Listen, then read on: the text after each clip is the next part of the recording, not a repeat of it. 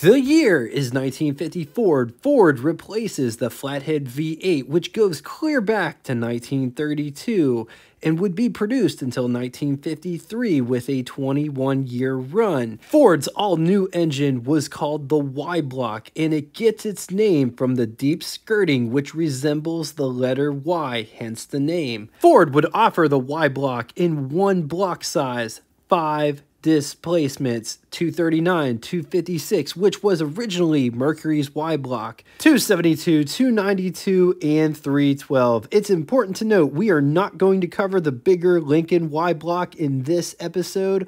Also, horsepower figures, we're going to cover the low and high, and I say that because Ford offered a ton of different horsepower and torque figures for each year.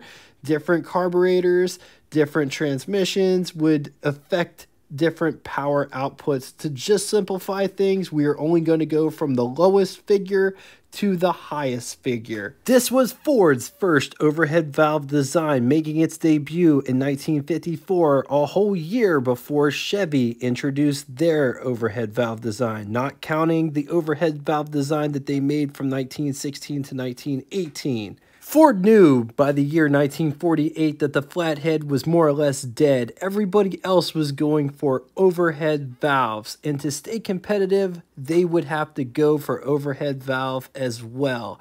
To be fair, this engine was ready to go by 1953, but due to the nickel shortages brought on by the Korean War, Ford couldn't produce the quantity of engines needed, so they waited to release it in 1954. The Y-block uses solid valve lifters that were mushroom-shaped and had to be installed from the bottom. Hydraulic lifters were never offered. Shaft-mounted rocker arms. The heads were interesting to say the least. The intake ports were vertical in pairs instead of horizontal, and they have to make 90-degree turns inside the engine. The deep skirting, which gives it the distinctive Y-block shape, makes this engine have a very durable bottom end, but it also adds a ton of weight. Introduced in 1954, 239 cubic inch displacement Y8, which was the same displacement as the outgoing flathead V8, but had a larger bore and shorter stroke, and produced about 20 horsepower more than the outgoing flathead. 239 cubic inch displacement Y8. 3.9 liters. It's good for anywhere between 120 to 130 horsepower at 4,200 RPM, 195 to 214 pound-feet of 2,800 RPM, bore of 3.5 inches and a stroke of 3.1 inches. Compression was 7.2 to 1. 5 main bearings built of cast iron. It was used for the years of 1954 through 1955. Also introduced in 1954 for Mercury Y-block, which was advertised as the V161, 256 cubic inch displacement overhead valve Y8, 4.2 liters. It's good for 161 horsepower, 4,400 RPM, 288 pound-feet of torque at 2,200 RPM, with a bore of 3.6 inches and a stroke of 3.1 inches. Compression was 7.5 to 1. 5 main bearings. This engine was only used in 1954, and it was replaced with the 292 Y-block in 1955. It's important to note that this was 1 cubic inch bigger than the outgoing flathead V8 at 255 cubic inch displacement. 1955 was a big year with the release of not one Y-block, but 2 Y-blocks, the 272 and the 292, starting with the 272. And the reason Ford increased displacement was to one-up Chevy, of course. 272 is bigger than 265. The 272 was the same bore as the 265 Mercury Y-block, but it used a longer stroke. Was offered in different flavors and horsepower ratings over the years. This engine was produced from 1955 to 1957. 272 cubic inch displacement Y8, 4.5 liters. It's good for anywhere between 162 horsepower up to 190 horsepower at 4,500 RPM. 258 to 270 pound-feet of torque at 2,700 RPM with a bore of 3.6 inches and a stroke of 3.3 inches. Compression was 7.6 to 1, 5 main bearings. Also introduced in 1955 was the 292 Y8, 4.8 liters. It was good for anywhere between 170 horsepower, which it made that horsepower figure in 1962, but we'll come back to that in a minute, all the way up to 212 horsepower, 4,400 RPM, around 297 pound-feet of torque at 2,700 RPM with a bore of 3.8 inches and a stroke of 3.3 inches. Compression could be anywhere between 6.4 to 1 all the way up to 9.1 to 1. The years this engine was used was between the years of 1955 to 1962 in cars. It went as long as 1964 in trucks in the United States.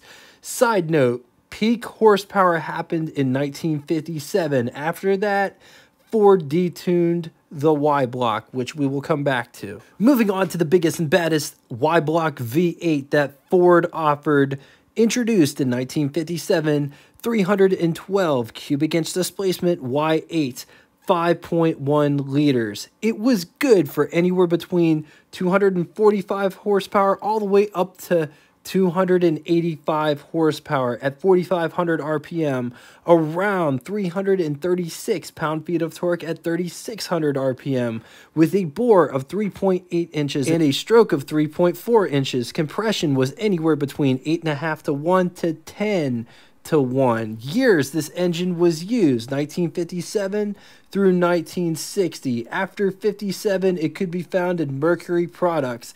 It's important to note that Ford offered a supercharged version of the 312 for 1957 model year, which boosted horsepower up to 340 horsepower at 5,300 RPM. 1957 was the last year Ford offered just the Y-block V8 option as their sole V8. In 1958, Ford released the all-new FE engine family, or Ford Edsel. The Y-block had some issues worth discussing. The block design couldn't get any bigger in displacement than 348 cubic inch displacement, while Chevy could go up to 400 cubic inch displacement. The Y-block also had oiling problems. The system would feed oil to the rocker arm shaft through a small passage in the center cam bearing. These passages could become clogged with sludge. The Ford Y-block would be replaced by not one engine family, but two engine families. The Ford FE, or the Ford Edsel, in 1958, which was technically a big block engine design, and the Windsor small block, but that didn't come out until 1961.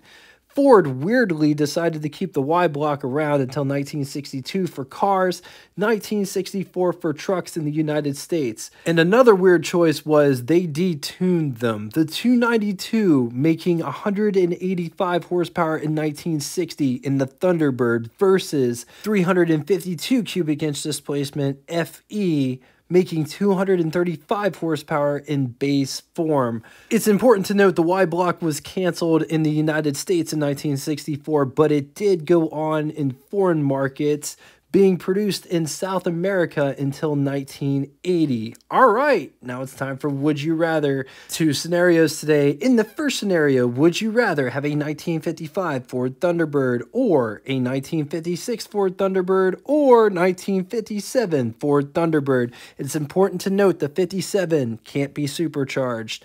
I'm going to leave this here for a minute. If you need more time, feel free to pause the video.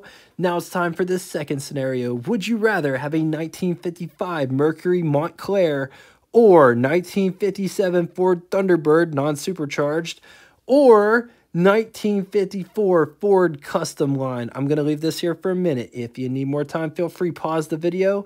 Now it's time for Name That Tune. First person to get both the name of the band and the song title correctly in the comment section will have your comment pinned to the top of it. That song is an incredible, underrated song. I hope you guys get it. Anyway, thank you all so much for coming out and watching this. If you'd like to get in touch with me, shoot me a comment in the comment section below, or you could send me an email. All of it will be linked in the description below. Just know I appreciate everything. I totally dig the community that we have in the comment section, and I just wanted you guys to know that. Till next time, toodaloo!